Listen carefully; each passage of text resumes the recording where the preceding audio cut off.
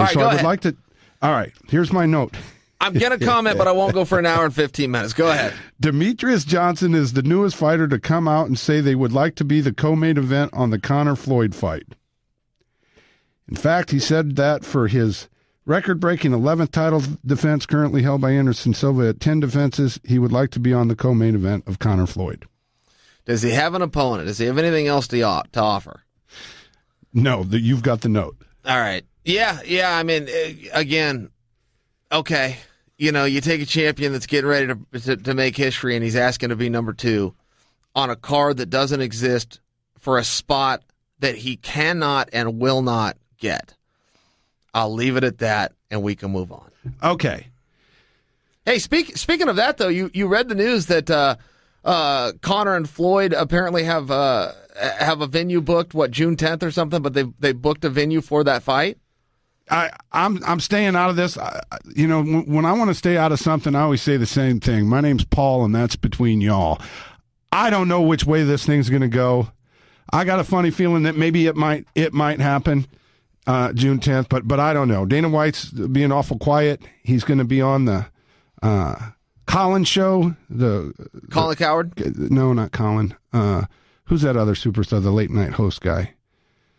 Anyway, some redhead guy. I think he's Conan? Conan. He's part of the Alphabet, and I think he's going to be on his show actually tonight. So, with news on this, or you're just commenting that he's going to be on that show? He's going to be on the show. He's been quiet. Maybe there's some news coming out tonight. He's not breaking sports news on a late night show. Those two won't be related. But I will weigh in on this. First up, I've always thought that fight was going to happen. I've told you that a million times. I think if they booked a venue, that isn't just for some kind of PR. I think they think that fight's going to happen. And Dana did make one comment, which was interesting, and he said that fight is nowhere near being done. Well, that's a tremendous, tremendous difference from that fight isn't happening. We've heard him say that fight's nowhere near being done, meaning people are at the table and we're having problems and we're not getting something signed, but we're trying. And that's the same comment that he made now. And again, his only words were that fight's nowhere close to being done, but that is so significantly different from no. And when you take to the fact that they're trying to do Khabib and Ferguson again, they're moving the division forward, they're moving the division on in the absence of Conor, it kind of makes you go, well, where is Conor? He took a little break, but that break is up, and he's still not back. I do think that fight is going to happen. I think the fact that anybody is weighing in that there's a contest there is such an incredible disrespect to boxing. If that fight goes more than 30 seconds, it shames boxing. If it goes out of the first round, it humiliates boxing. And if I was to tell you in any other sport that, hey, we got a great athlete from one field that's never done a sport before, and he's going to come on and take on the best current living guy in that sport, it'd be laughed at. If I told you I got a guy who's never played basketball, sure, he's shot the ball around and been on a court and had a ball in his hand, but he's never played a competitive game of basketball before, and we're going to put him up against LeBron James, it would be laughed at. And you could go, we got a gal that's never played tennis before. She's fooled around with the ball in the gym, but never done it. She's going to take on Serena Williams. It'd be laughed at. And the fact that there's even an interest there, and I'm one of the people that shares the interest, but the fact that there's even an interest there is so disrespectful to the entire sport of boxing. And when that fight's done, Conor is going to go more than 30 seconds. He's likely to go more than one round. Shouldn't, but he is likely to go more than one round.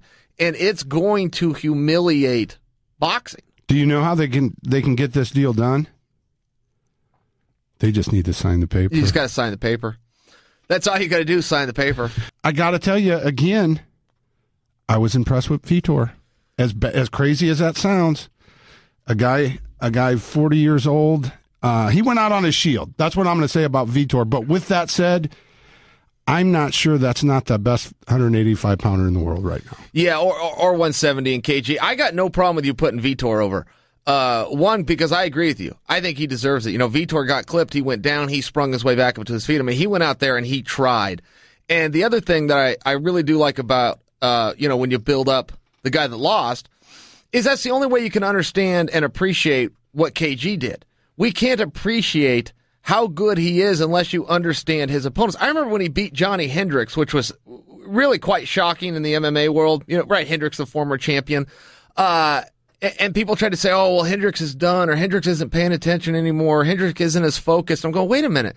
Hendricks is a straight-up killer, and all you're doing by putting down Hendricks is taking away from Kelvin. That was a great Johnny Hendricks. The reality was Kelvin is this good. Can I stop you real quick? Yeah. Did you just name him KG, or is that something in the past? No, I got nothing to do with that. He's known as KG. Oh, I love it. I think because Kelvin looks like Kevin, and Gastelum's just hard to say. But yes, people call him KG. I get no credit for that. I love it.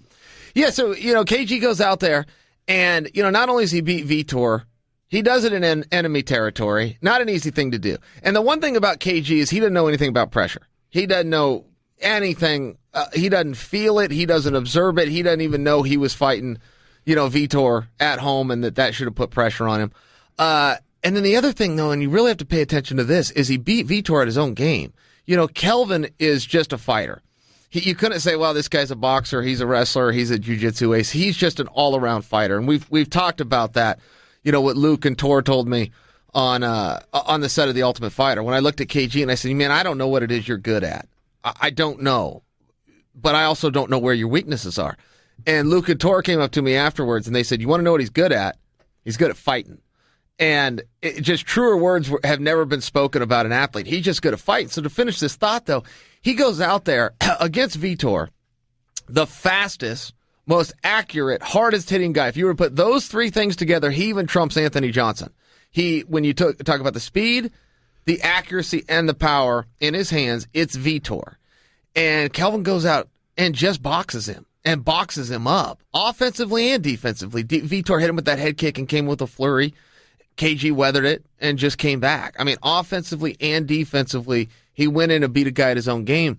But again, when you talk about the ice running through his veins, how calm he is out there, how he just goes out, how he believes in himself, it's really quite remarkable. Because I still don't know what he's good at. That you can't teach that but calmness. But he's good at fighting. You cannot teach that calmness, that slow, methodical. I don't want to say slow because he's not slow, but boy, he looks as relaxed as a guy, going to church on Sunday. He is relaxed. Now listen. I want to weigh in on this real fast because I like what you just said about his speed. Now, Joe Rogan was commenting how, that jab was lightning fast, and that is one thing about him. He's not overly fast. He is more methodical than he is fast. But every shot lands. He's got complete confidence. His defense is so solid. His defense is so underrated. Wrestling, jiu-jitsu, and in the striking realm. He's very hard to hit. He's very hard to take down. Nobody's come close to putting a submission on him, let alone finishing him. He's just so solid. And I like what you said about methodical. And he will turn it up. I can tell you this even from sparring with him. He will go at a certain pace. And he'll let you go first. But if you up that pace, he's going to up it with you. And I've never seen an end in that, where you finally get him at the highest end of his spectrum and he can't go any higher. He just keeps upping it. The guy's a killer. And when you say he might be the best middleweight in the world, he might be. And I'll listen to all the arguments, Jacare and Weidman, I'll listen to them all. However, he's also might be the one best 170-pounder out there. And you can't make that argument for Weidman or Jacare. They couldn't get down to the weight class. Rockhold, whoever you want to throw in there. So he's a very special talent. And then when you look at his age, 25 years young, and just turned it, by the way, youngest champion in Ultimate Fighter history. And that was just yesterday. It was 2013, but that was just yesterday. We've watched him grow up. He is not in his prime. He won't be in his prime for another 3 to 4 years.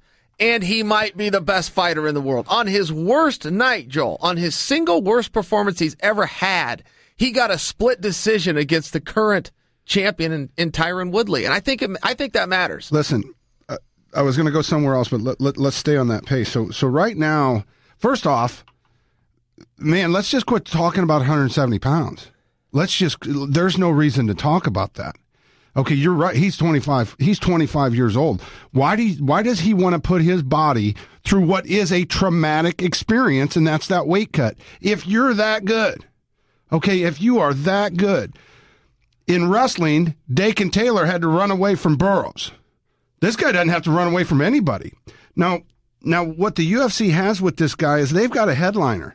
They can, all the shows they need, this guy, he just headlined a show. He could come back and headline another show in 3 or 4 months. But here's your problem. At 185 pounds, you got Bisping and GSP. You got the champion GSP out there with the unsaid date.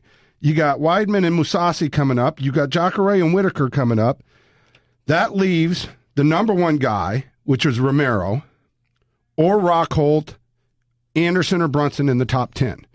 So I guarantee the UFC wants to get this guy on a card and as soon as possible. I mean, he just ran through Vitor after running through Kennedy. Who do you put him with? Yeah, 185. Who do you put him with? He called out Anderson. I got no problem with that. Be great for KG. Don't know that it'd be great for Anderson, so I don't know that there's a huge matchup potential there. But I like that he called him out. I like that his mind's working in that direction. He's starting to control his own destiny by saying who I want. I don't really know who you put him. I want to say this. My mind's still stuck on his weight, so I agree with you that he should stay at 185. Make things more comfortable for himself.